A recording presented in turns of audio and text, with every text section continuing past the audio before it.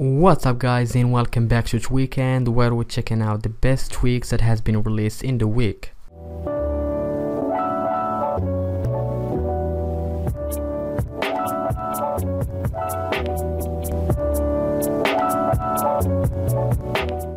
The first tweak in the list is called Makery Spring Great Again, which allows you to bring the wrist spring or the Apple logo when you spring your device. So usually when you spring your device, you will only see the loading indicator until you get to the lock screen. But with Makery Spring Great Again, you can see if I spring my device, you can see the Apple logo is back again.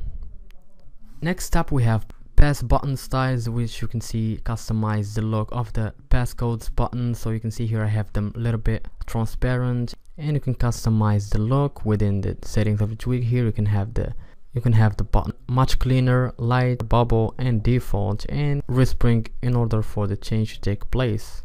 Tiny Siri minimized Siri interface to have it like a banner. So instead of having like intrusive interface of Siri, you can see here if I tap and hold, you will see it as a banner right there, and you can talk to it as usual. Hey Siri, play a song.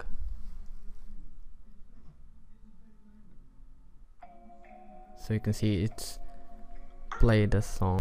Translucent messages adds a blurred style to your messages app, so it takes the wallpaper of your home screen, adds a blur effect, and use it in your messages app.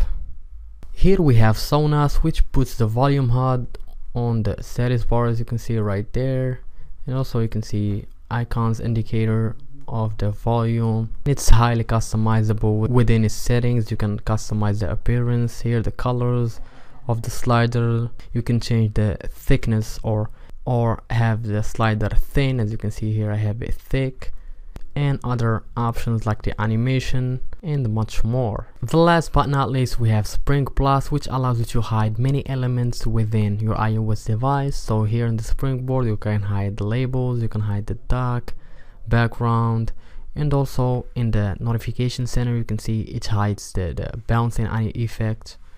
When I swipe down, you can see the animation of the notification center goes down directly without a bounce effect. And here in its settings you can hide so much elements. So you can see I removed the dark background, labels, and also here in the lock screen I hide the dots and the camera icons. So you can see here I have no glyphs or dots, only the clock. And also here in the app switcher you can see I have the app switcher, or the cards of the app switcher are now rounded. It's because of this tweak. You can see you can enable it here, and you can adjust the intensity of the rounding corners. You can disable the blur, hide completely the app icons. And here in the system wide you can have a block keyboard.